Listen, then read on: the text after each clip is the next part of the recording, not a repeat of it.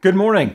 It's good to connect with you on this Wednesday morning for our weekly devotionals from Wiley and McClave United Methodist Churches.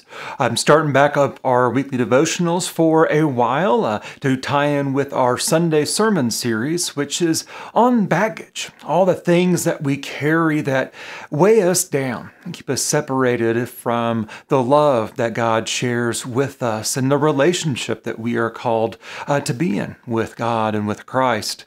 We worship on Sunday mornings at 9:30 in McClave and then 11 a.m. at Wiley, and all are welcome to come join us for our Sunday worship services.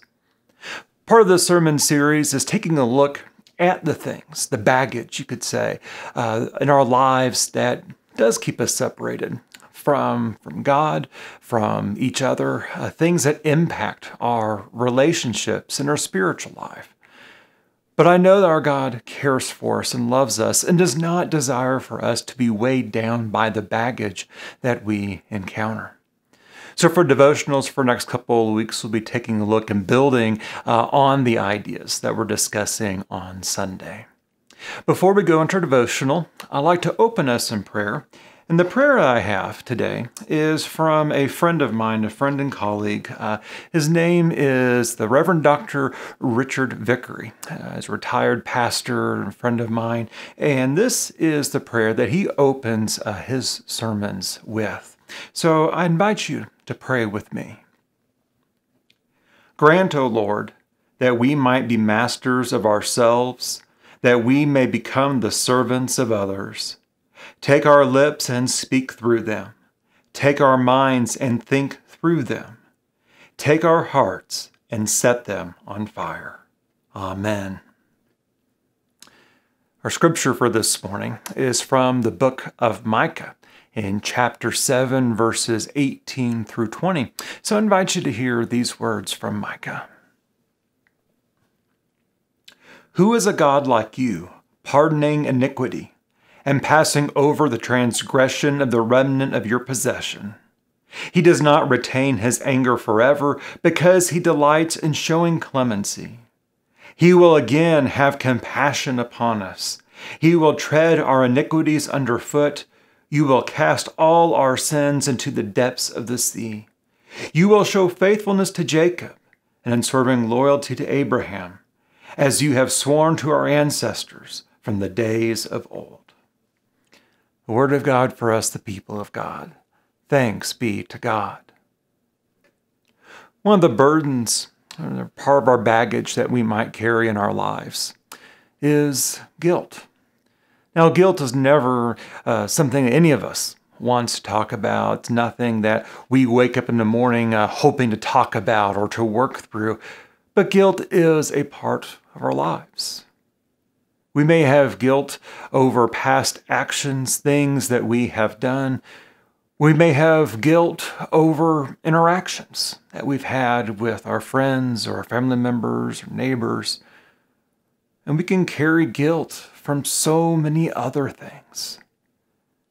And guilt can weigh on us.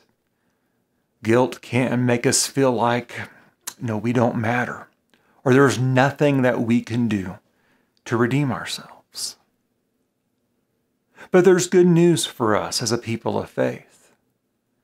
The guilt that we carry, that weight, that baggage, that does not define us. The guilt from our past actions, past decisions, past events, that does not define us going forward. For we are forgiven. We are given new life in Christ. I love the scripture from the Old Testament that we read this morning. It's at verse 19 that really stands out to me when I'm thinking about guilt and the guilt that I carry, the guilt that so many of us might carry when we start looking back a little too much in our lives. That verse 19, He will have compassion upon us. He will tread our iniquities underfoot. You will cast all our sins into the depths of the sea. And this is Micah speaking, sharing a prophecy from God. and speaking these words to people who needed to hear that God will take all that brokenness, all that guilt, all that sin, and toss it away and be thrown into the sea. We are given a fresh start when we come to our God with that guilt, with the burdens and all the baggage that we carry. I believe we are forgiven. We are given a fresh start. So today, as you go through your day or go through your week, I invite you to consider the guilt that you might be carrying. This guilt might be just a few days old, weeks, maybe months, or from years ago. I invite you to take that guilt and hand it over to our God who loves us. This guilt does not have to define you. It's not something that you have to carry. You are forgiven. You are loved. And I believe God loves us so much that He does not want us to carry those burdens. God does not want us to carry the baggage of guilt in our lives. We are called to let it go and embrace the new beginning that comes so freely and without price from our Christ, from our Savior. So embrace this new life. It may take time, and it won't be easy. I believe we are given a fresh start for each and every one of us. Amen. Well, to close our time together, I invite us to pray. I will offer a prayer, and then we will connect next time. So let us pray. Gracious and loving God, remind us that you are with us, that when we struggle under the weight of guilt, when it feels like this baggage is just all too much, remind us, God, how we are called to hand that over to you. Remind us of how you forgive us and how that baggage is something that you do not see us with. Instead, through your Son, Jesus Christ, you see us as whole.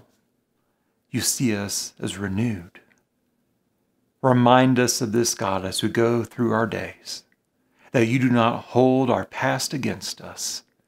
Instead, you call us forward in new life, now and for all of our days. Amen. Well, go forth and be blessed with all that is coming in your day and in the week to come. Amen.